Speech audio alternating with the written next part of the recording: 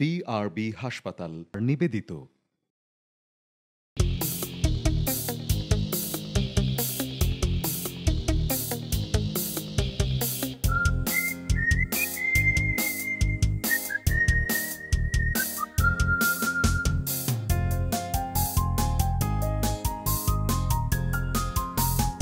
প্রিয় দর্শক, আপনাদের সবাইকে স্বাগত জানাচ্ছি বিআরবি হাসপাতাল স্বাস্থ্য প্রতিদিন অনুষ্ঠানে। আপনাদের সঙ্গে আছি আমি ডাক্তার সানজিদা হোসেন। দর্শক, যে বিষয়টি নিয়ে আজ আমরা আলোচনা করব সেটি হচ্ছে এই সময়ে শিশুদের সাধারণ রোগ ব্যাধি। এই বিষয়টি নিয়ে আলোচনার জন্য আমাদের মাঝে উপস্থিত আছেন যে বিশেষজ্ঞ চিকিৎসক। চলুন পরিচিত হই তার সাথে। ডাক্তার সাইদুর রহমান 1955 সালের মার্চ মাসে ঢাকা জেলায় জন্মগ্রহণ করেন। তিনি 1979 সালে ঢাকা মেডিকেল কলেজ থেকে MBBS ডিগ্রি অর্জন করেন। এরপর তিনি চিকিৎসা বিজ্ঞানে উচ্চতর FCPS ডিগ্রি লাভ করেন। বর্তমানে তিনি বিআরবি হাসপাতালের শিশু বিভাগের কনসালটেন্ট হিসেবে কর্মরত। আপনাকে স্বাগত জানাচ্ছি স্যার। ধন্যবাদ। এখন ওয়েদারটা আসলে এমন একটা পরিস্থিতি হয়েছে যে দেখা যাচ্ছে খুব ফ্লাকচুয়েট করছে, হঠাৎ করেই খুব বৃষ্টি, একটু একটু ঠান্ডা, আবার প্রচণ্ড গরম। এই ফ্লাকচুয়েটিং ওয়েদারের মধ্যে দিয়ে কিন্তু শিশুদের শরীরেও একটা তারতম্য ঘটে এবং দেখা যায় যে রোগের প্রকোপটা তখনই বেড়ে যায়, ঝুঁকিটাও তখন বেড়ে যায়। তো এই সময়ে সাধারণত আপনাদের কাছে যেসব শিশুরা আসে, সাধারণত কোন কোন রোগ ব্যাধিগুলো বেশি দেখা যায়?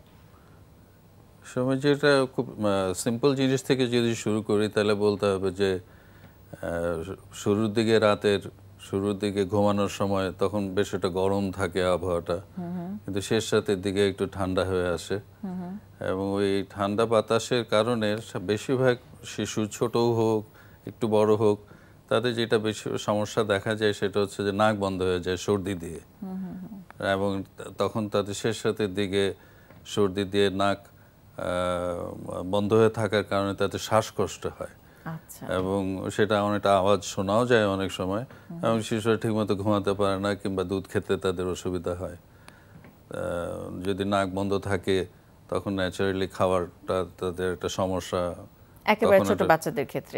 ছোট বাচ্চাদের ক্ষেত্রে তো সে সময় নেজাল ড্রপ পাওয়া যায়, নর্মাল স্যালাইন নেজাল ড্রপ আছে, ওই নর্মাল স্যালাইন নেজাল ড্রপ দিয়ে নাকের মধ্যে বয়স অনুপাতে 2-3 ফোঁটা করে প্রত্যেক নাকে দিয়ে তারপরে নাকটা একটু পরিষ্কার করে নিলে এই সমস্যাটা সমাধান হয়।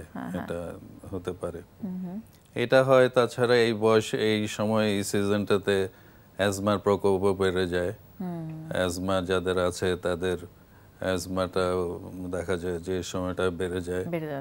তারপরে এখনো গরমের মৌসুম কিছুটা আছে, ডায়রিয়া তো আছেই। তাছাড়া আমাদের দেশের যে 2000 সাল থেকে যেটা শুরু হয়েছে একটা আতঙ্ক হিসেবে, সেটা হচ্ছে ডেঙ্গু। হ্যাঁ, আমরা কিন্তু দেখছি এবং সেই ক্ষেত্রে শিশুরাও কিন্তু আক্রান্ত হচ্ছে ডেঙ্গুতে এবং খুব ভালোভাবে। সেটা ডেঙ্গুর সিজন এখনো আছে, অক্টোবর পর্যন্ত থাকে, সাধারণত জুন থেকে অক্টোবর পর্যন্ত। তো অক্টোবর তো এখনো চলছে, তো ডেঙ্গুরও এখনো দেখা যাচ্ছে, ডেঙ্গুর কিছু কিছু কেস পাওয়া যাচ্ছে এখনো। তো এই যে আপনি বলছিলেন শুরুতেই, যেটি বলছেন যে সাধারণ সর্দি বা সাধারণ ভাবে যে নাক বন্ধ হয়ে যাওয়ার যে প্রবণতাটা দেখা যায়, যে সাধারণ সর্দি কাশিতে অনেক সময় জ্বরও চলে আসে শিশুদের ক্ষেত্রে। এই জ্বরগুলোকে আসলে কিভাবে ম্যানেজ করা, বা আপনি যেটি বলছিলেন যে এখন ডেঙ্গুরও প্রকোপ খুব বাড়ছে এবং সেটি এক্সটেন্ড করে অক্টোবর পর্যন্ত, নভেম্বর পর্যন্ত হয়তো চলে যেতে পারে শুরুর দিকে। তো এই যে ডেঙ্গু জ্বর বা সাধারণ সর্দি জ্বর, সেটিকে আসলে আলাদা করার কি কোনো উপায় আছে কিনা শিশুদের ক্ষেত্রে?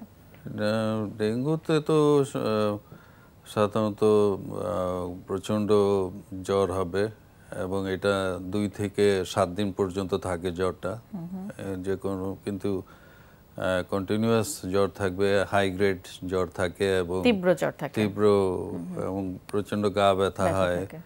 যে সব শিশু কথা বলতে পারবে তারা বলবে যে তাদের গা, হাত, পা, শরীর ব্যথা করছে। তারপরে আপনার ধরেন চোখ নাড়াতে গেলে চোখে ব্যথা করে, রেট্রোঅরবিটাল পেইন সেটা হবে। দেন সারা শরীরে একটা ম্যাকুলোপ্যাপুলার র্যাশ উঠতে পারে একটা শরীরে।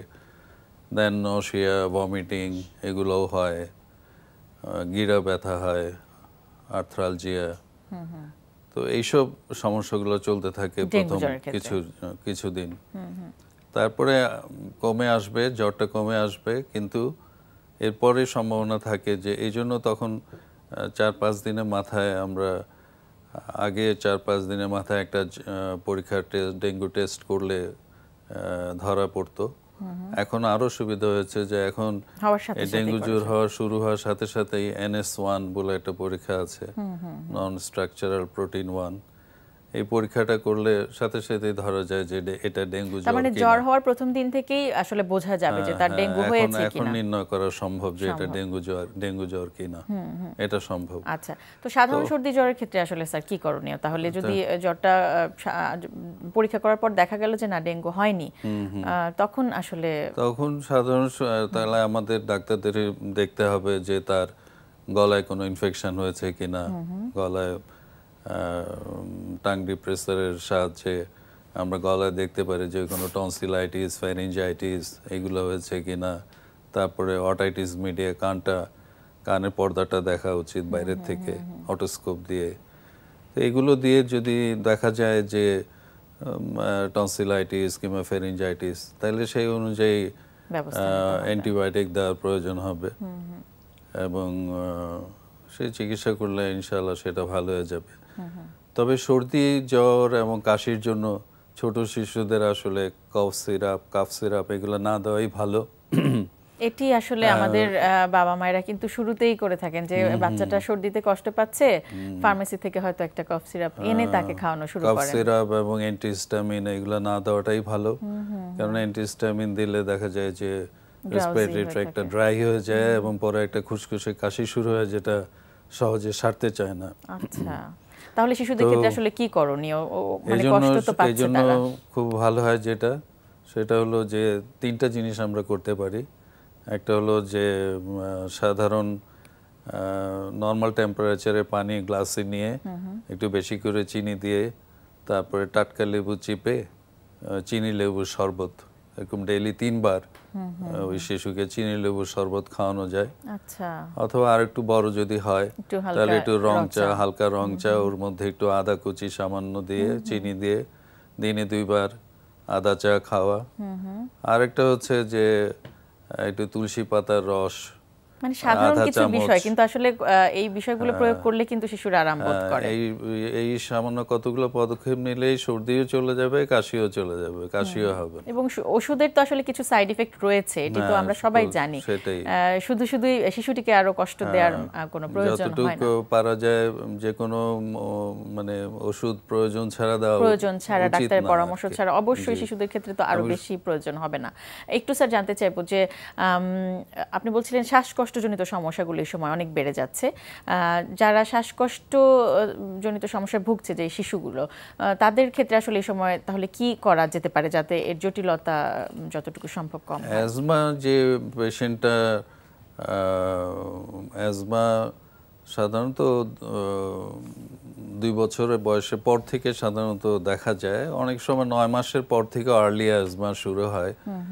তো এই সময় তাদেরকে যেটা করা যায় যে ইনহেলার ইউজ করা উচিত, ইনহেলার, এবং তার সাথে একটা স্পেসার পাওয়া যায়। ইনহেলার যেন সে সহজে ওষুধটা সহজে সে নিতে পারে। ইনহেলারের সাহায্যে স্পেসার এবং স্পেসার দিয়ে ইনহেলার দেওয়া যায়, তখন দিতে হবে। আচ্ছা, তা নাহলে শ্বাসকষ্টটা কমবে না। ইনহেলারটা ইউজের ক্ষেত্রে অনেকের একটু আগ্রহ কম থাকে, আপত্তি থাকে, বিশেষ করে বাবা মায়ের ক্ষেত্রে, যে আমার শিশুটাকে যদি শুরু করি তাহলে হয়তো সারা জীবন তাকে ইনহেলারই দেওয়া হতে পারে এবং পুরোপুরি ডিপেন্ডেন্সি চলে আসবে, এরকম একটা ধারণা। আপনি কি বলবেন? এটা কথা ঠিক না, কেননা শিশুকালে যেসব অ্যাজমা যাদের হয় সাধারণত দেখা যায় যে বেশিরভাগ ক্ষেত্রেই একটু বয়স বেড়ে গেলে 5, 6, 7, 8 বছর হয়ে গেলে তাদের আর সেটা থাকে না সাধারণত। আচ্ছা, সুতরাং এটা যতদিন তার এই রোগটা থাকবে ততদিনই যতটা আগ্রহী থাকে বাবা মায়েরা শিশুদের ক্ষেত্রে, ইনহেলার নেয়ার ক্ষেত্রে কিন্তু ততটাই আপত্তি তাদের। আসলে গুরুত্ব কোনটার বেশি, কোনটা বেশি প্রয়োজন? না, অ্যাজমা হলে ইনহেলারে ইউজ করতে হবে, কেননা যে ওষুধ যেগুলো খাওয়ার জন্য যে ওষুধগুলো পাওয়া যায় মুখে খাওয়ার জন্য, সেগুলোর সাইড এফেক্ট বেশি হয়। সুতরাং ইনহেলারের সাইড এফেক্ট অনেক কম হয়, যে কারণ এটা শুধুমাত্র আমাদের ফুসফুসে যাচ্ছে এবং ওখান থেকে নিয়ন্ত্রিত পরিমাণে অ্যাবজর্বড হচ্ছে। সুতরাং এতে পার্শ্ব প্রতিক্রিয়া ছাড়া এটি কি সেফ একটা ওষুধ? বেশ পার্শ্ব প্রতিক্রিয়া বেশ কম ইনহেলারে। ইনহেলার ছাড়াও নেবুলাইজেশন করা যায় আজকাল, এটাও একটা বেশ কার্যকরী পদ্ধতি। নেবুলাইজেশন আসলে যাই করা হোক না কেন একজন বিশেষজ্ঞ চিকিৎসকের পরামর্শ নিয়ে করা উচিত। বড়দের ক্ষেত্রে তো আছে, শিশুদের ক্ষেত্রে তো অবশ্যই। স্যার অনেক অনেক ধন্যবাদ, অনেক গুরুত্বপূর্ণ তথ্য জানলাম আপনার কাছ থেকে। ধন্যবাদ আপনাকে। প্রিয় দর্শক, বিআরবি হাসপাতাল স্বাস্থ্য প্রতিদিন সম্পর্কে যদি আপনাদের কিছু জানার থাকে কিংবা কোনো পরামর্শ যদি আমাদের দেবার থাকে, জানাতে পারেন এই ঠিকানায়। প্রযোজক বিআরবি হসপিটাল স্বাস্থ্য প্রতিদিন, এনটিভি, বিএসইসি ভবন, ৭ম তলা, ১০২ কাজী নজরুল ইসলাম অ্যাভিনিউ, কারওয়ান বাজার, ঢাকা ১২১৫। ফ্যাক্স নম্বর ৯১৪৩৩৮৬ থেকে ৭ পর্যন্ত। ইমেল brb-hospital স্বাস্থ্য প্রতিদিন @ntvbd.com। প্রিয় দর্শক, আপনার প্রিয় অনুষ্ঠান বিআরবি হাসপাতাল স্বাস্থ্য প্রতিদিন দেখতে ভিজিট করুন আমাদের পূর্ণাঙ্গ ওয়েব পোর্টাল www.ntvbd.com। এছাড়াও এনটিভি জনপ্রিয় সব অনুষ্ঠান ও খবরের আপডেট জানতে ভিজিট করুন আমাদের ইউটিউব ও ভেরিফাইড ফেসবুক পেজ। আজ এই পর্যন্তই। সবাই ভালো থাকুন, সুস্থ থাকুন। আগামীকাল আবারও দেখা হবে ঠিক একই সময় এনটিভি পর্দায়।